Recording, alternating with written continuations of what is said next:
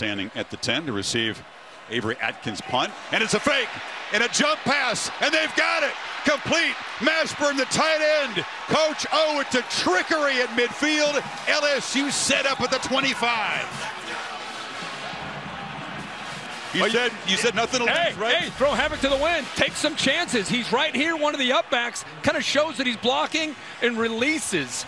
Alabama, this is after the timeout, and punt safe. They should be anticipating this. The only thing they were anticipating was the run. They completely lost sight of Mashburn, and there's Coach O taking chances. Why not? Roll the dice, especially early in this game. Get your guys to believe.